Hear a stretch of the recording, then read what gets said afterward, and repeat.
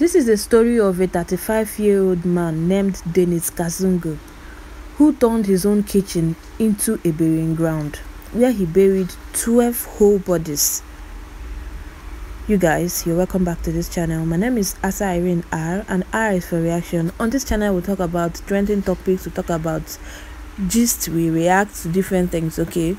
So if you're seeing this channel for the first time, please hit that subscribe button to join the family.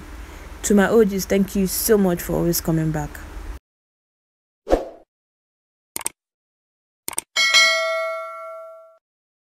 You guys, let me gist you the full details, or maybe let me gist you guys the details on ground, okay? This thing started happening, I think 11 days ago. You guys, that's when it started trending. So you guys, this young man DENISE KAZUNGU is a 35-year-old man that sells papers in Kigali. I think it's from Kigali. Kigali is in Africa. Okay, this is a spare part shop where he sells spare parts, and then he usually goes to club and have fun, hang around, you know what is done in the clubs, where he picks his victims, and then it is equally said that he is HIV positive, and that he got it from one of his sex workers that he got from the club. And then, according to him, as a result of that, he went on a killing spree where he started killing different women. And nobody knows for sure when this thing started per se, like when he started the killing and all that, but it is assumed that he started since 2022 or 2021, considering the rate of the bodies found in his kitchen. Then according to them, they say that he's living in somewhere that is somehow isolated. He has neighbors too, but they are not really that close. The neighbors are somehow far off, and he lives somehow alone. So now his routine is usually go to work, and then in the evening time he goes to the club, and then he gets his victim, come back home. So nobody can tell for sure how he buys his victim. Nobody can really tell. But from what the look of things, maybe there's he actually lynch until the person dies.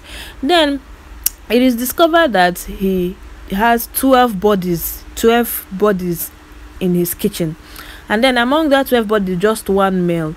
So the other 11 bodies are female sex workers that he got from the club, brings them back home, and do away with them. So it was now confused as to why there is a male body in the in the pit too. So they asked how come a male body. He said because people actually thought maybe he was a sex worker, maybe he was equally into fellow men and all that. But then he said no, that he actually wanted the guy's identity. A 25-year-old young man, he wanted the guy's identity. That was why he had to do away with the guy too. Okay, now if you need somebody's identity, I'm sure you're going to go for somebody your age mate or something, not somebody you're 10 years older than, because the man, Mr. DENISE himself, is 35 years old, and this young man is 25 years old. That means there's a 10-year-old gap. Okay, now how was he caught? I'm sure that's what you're wondering. Okay, the thing is that he couldn't pay his house rent, so the landlord kept pressuring him to pay his house rent. There's this saying that whom the gods want to make they kill, they first of all make mad. So you guys, let me not deviate yet. So the landlord asked him to pay rent, and he couldn't pay his rent. So the landlord said that he's going to leave his house for him. He begged the landlord, and the landlord gave him some grace. After some time, pay up. Now he couldn't pay. So at this point, the landlord went and called the police so that they can come and evacuate him from his house. So it was at this point that he started crying and begging, and then the policemen noticed that this crying and begging is no longer as a result of vacate the house. It seems like something is fishy. It seems like something is behind this whole crying and begging. There's a way a man will cry. For if men don't even cry when it comes to vacate my house, they can go to their friend's house and all that. But this man was really crying, crying. So they knew something was fishy. It was at that point that he, said the truth that that he has unfinished business in his house. There are so many cockroaches in the cupboard. So it was then that they dig up the hole they found in the kitchen, and then they found these 12 bodies.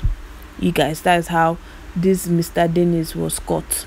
Okay, now they started asking him why he was killing these women. He said because one of the sex workers infected him with HIV.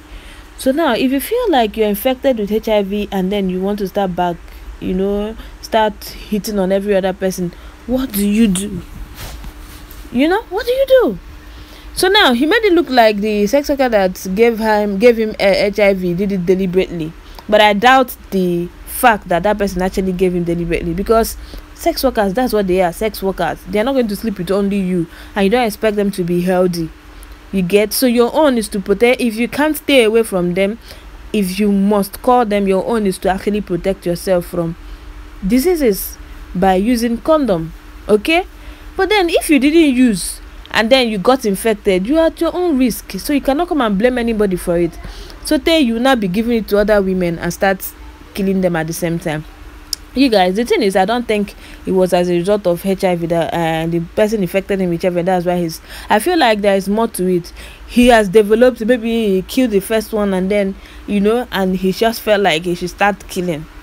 You guys, ladies, let's deviate more from Mr. Denise and his wahala. Ladies, sex workers, honestly, I can't say people should stop, but normally if I should say the truth, how I feel in my heart, I'll say stop sex workers, stop sex work. Okay, but then if you must, please, you have to be very careful.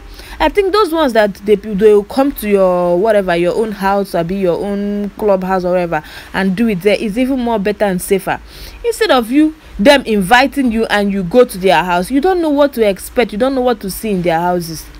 To be honest, I hear about ladies that go to a man's house or just as a sex worker. I like, you guys, are they respect una what do I even call it? Like, you don't know this guy from anywhere, and then he invites you to his house, his own house, so that you can go and sleep with him, and then you agree and just go. You don't have anything to protect yourself with. You don't know this person. You never know what you might face when you get there.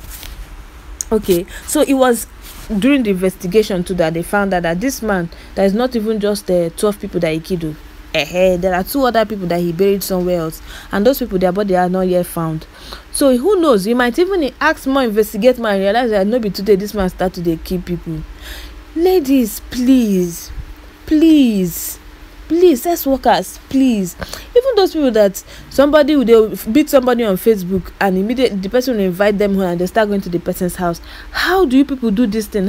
Why is it that you people are not afraid? How do you people just stand up and go to somebody's house, somebody that you don't know, and your family member don't even know you've gone there, nobody knows you're there, and you just go?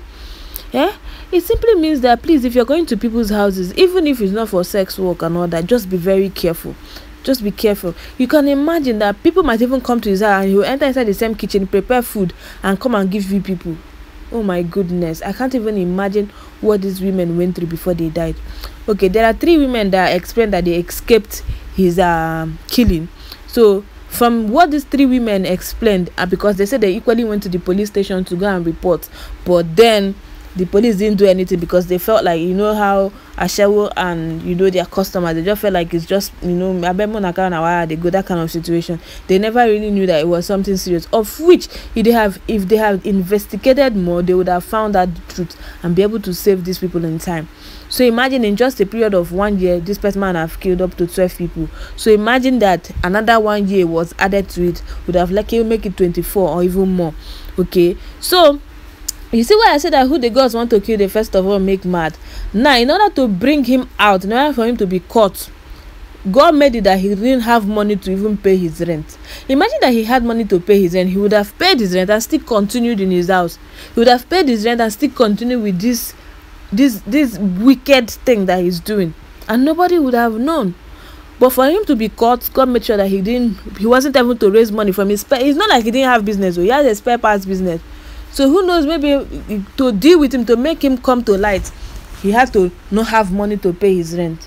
You guys, this is the whole update we have for Denise KAZUNGU. So if there are more updates, I'm still going to let you guys know. Thank you so much for watching. Don't forget to like and share this video. Don't forget to subscribe. I'll see you in my next video. Until then.